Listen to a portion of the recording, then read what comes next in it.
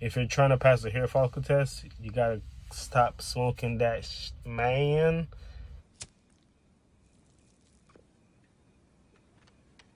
I was just bullshitting. And you know this, man. You know who it is. It's your boy, Cayenne. To become a commercial driver license holder, so you're going to need to pass your permit exam and get a commercial driver license permit. And you are going to need a 7-year driving history, like a record of your driving history for the past 7 years. And you will also need, guys, pretty much a DOT physical.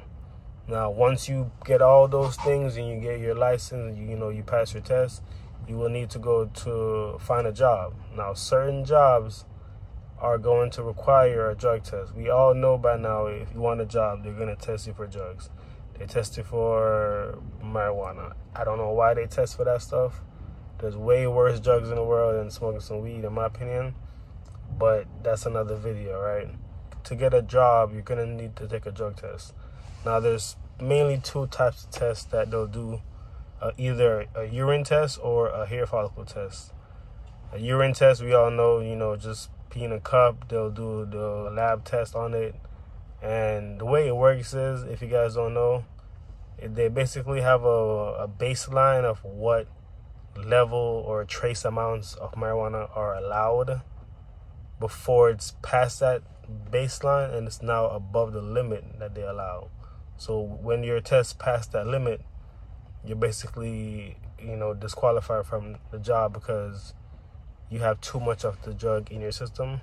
For the hair follicle test, it's real simple. All they do is go ahead and take some hair off the top of your head. Now, I believe it has to be 1 inch. If your hair doesn't have 1 inch of hair on it, if your head doesn't have 1 inch of hair on it, they'll take the hair from your armpits instead. And if you don't have any hair on your armpits, they'll take it from your chin. But your chin is like a last resort, so your beard is like a last resort.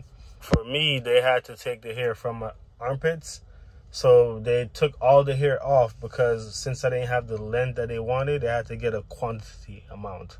So they chopped it all off. They cut it off actually with scissors. And basically the time frame that you get your results is very quick. I took my test on Tuesday, my urine and my hair follicle test, and then on Wednesday I got my results back saying that I passed the urine test. Then on Thursday I got my results saying that I passed the hair follicle test. Then by Friday they already CSRT booked my flight, and I was on the plane in the next couple of days. If you're concerned about passing your drug test, the urine part, that shouldn't be a big deal. All you have to do is just try to stay active to burn to actively metabolize. What? Bro, what are you talking about, man? Metabolize the marijuana that's in your system. You go to the gym if you can, drink some water, drink some cranberry juice to flush your system out, and then you'll be done. You can do that for about a week. If you want to be extra careful because maybe you just have so much weed in your system, do it for 2 weeks. If you're trying to pass the hair follicle test, you gotta stop smoking that man.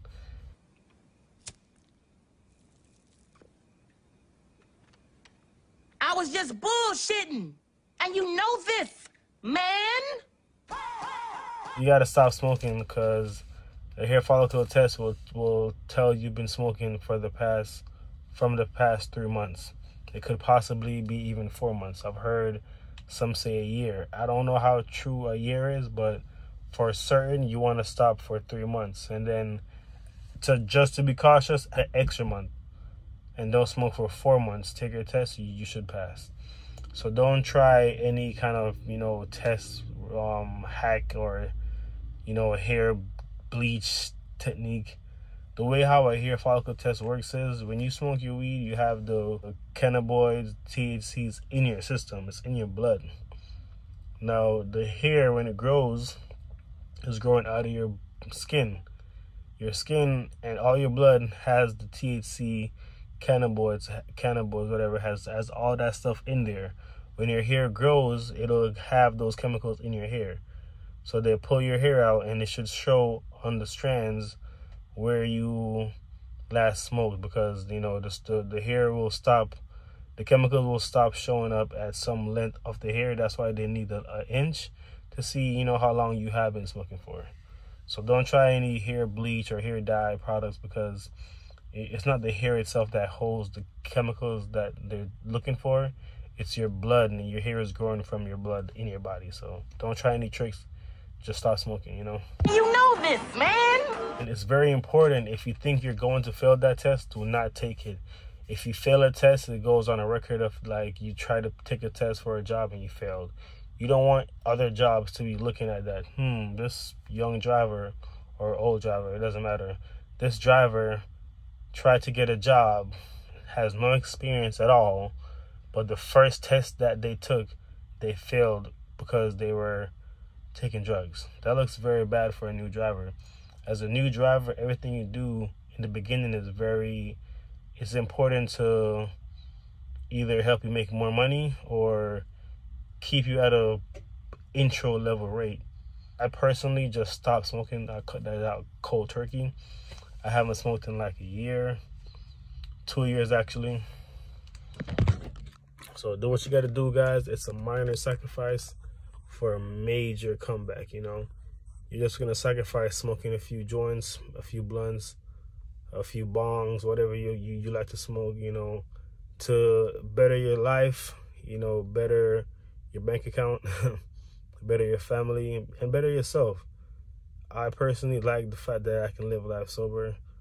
You know, it's not a necessity.